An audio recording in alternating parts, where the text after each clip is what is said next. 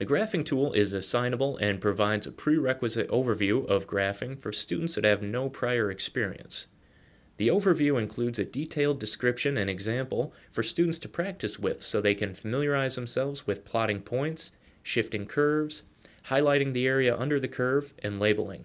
You can assign this tool up front or have students utilize it throughout the semester for review and remediation.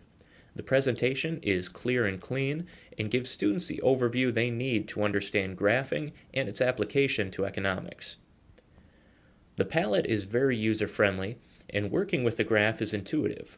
The labeling uses economics terminology, and the color and design of the graphing problems are consistent with what's provided in the McConnell text.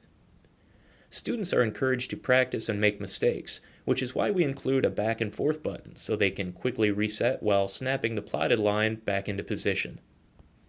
In addition, we also offer graphing extras, which feature a number of bonus graphing questions by topic, so you can assign these problems in addition to their homework, quizzes, and tests.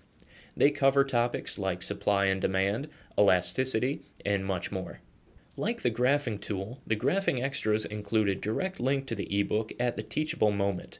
When students want to dig into the text for review, they can do so within the assignment and then dive back into the question. We encourage you to utilize the graphing tool and extras in your classroom to give your students a solid foundation in graphing and have them more prepared for lecture, quizzes, and tests.